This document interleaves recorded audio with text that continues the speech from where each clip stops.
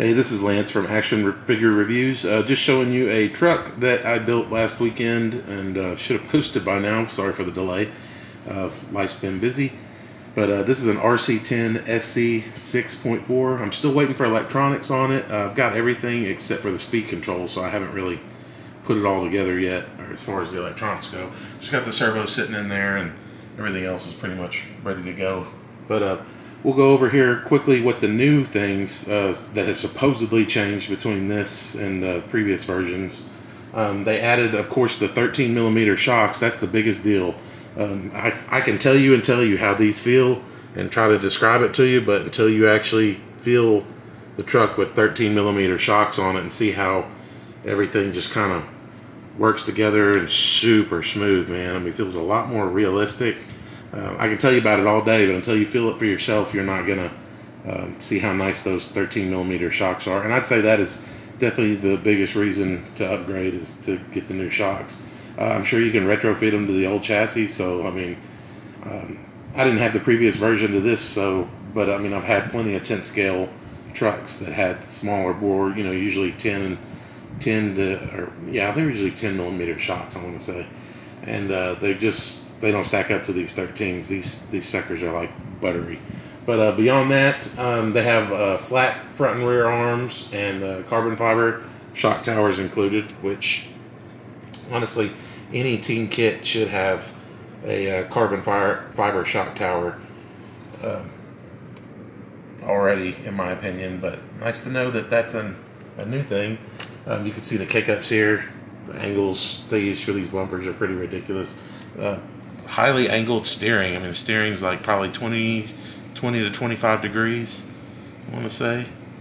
But that's supposed to help with bump steer, but you know how bump steer is. They've been making adjustments on these cars for 20 plus years, chasing the elusive perfect feel, and you're not ever going to get it. All you got to do is just really, in my opinion, stick to the way that you're doing things, as long as your cars are running great, and just get used to the feel of them, because bump steers, you can make 1,000 little tweaks and every single track and bump is going to be different. So anyway, yada yada. Says that it's got a short course length aluminum chassis with the that was a 22 degree kick up that we're seeing down there. I mean, it's a lot. So let's see what else here. It uses the B74.1 two-piece rear hubs, which it's basically just slips over the constant velocity drive, and then it's a big aluminum hex nut goes over that. You can kind of see it on this end. But from there, they say it has a 1.3mm front and rear roll bars. Now on this kit, I went ahead and put them on. Even in the manual, it said they were not included, but be damned. This thing came with a rear and front roll bars right there. So I tweaked them out as best I could. They definitely seem to work like they actually should. You know, when there's lean, it's adjusting on the other side and compensating for that as well. You know, when there's chassis shifting like that going on and up and down, everything's doing what it should do because it has those sway bars installed. So for now, I'm going to keep them, and we'll see what other people are running and what they think of them. But yeah, don't believe it. They definitely are included. Let's see what else. It has a lay-down stealth transmission, which is, you know, been around since the 90s, late 90s. They're laid down now, which honestly, I'm sure they still work just as great. Let's see, new ball stud mounts and top plates for angled steering system for her improved steering consistency. Yeah, okay. Every year something a little different with the steering. Nothing's ever earth-shattering. Just you know, learn how to drive it.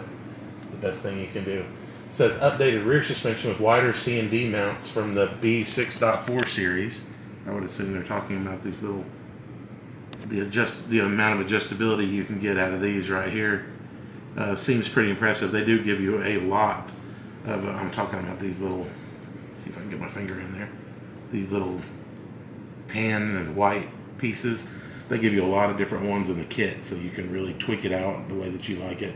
For the most part, I did everything as the kit recommended as a baseline, and I'm going to try it out and see what I think, and if I need to adjust something later, we will definitely do that. Let's see, what else? It's got the aluminum ESC and receiver tray, which mine is out until my ESC finally comes in 2 weeks later. Thanks, Hobbytown. And let's see what else. It's got longer drive shafts for more rear grip. Okay, I'll take your word for that. They definitely are lengthy, as you would expect on any stadium or short course truck. And then, let's see here, the B6.4 adjustable height steering bell crank and rack system for optimized bump steer, yada yada. I did not see any height adjustment in there, but I may have just boogied right through it. I kind of set it up as the kit recommended, and everything looks fine. So everything looks good there. And lastly, the biggest and the last change they mentioned is the 1mm kingpin offset steering and caster block set for smoother, more predictable steering. So more steering stuff that I didn't even notice. But I mean, as steering goes, I mean, gosh, do they not have it worked out by now? 30 years? I mean, everything feels great. Everything's on bearings. Everything feels good. I mean, I'm sure you could use aluminum parts to strengthen things up, but for now, it feels a lot more solid than any Traxxas I've ever had. So that's pretty much it, though, in a nutshell. I'll show you this angle here. It's really, those 13mm shocks are the big difference. Very nice. Lots of, and I've got 35 fluid up front and 30 in the rear, just as a starting point. Big bumpers. You can run it in the banger class and get all kinds of run into, and it's not going to mess up your car. But that's pretty much it. That's the first look at the RC10SC6.4 that just came out in the middle of June 2023.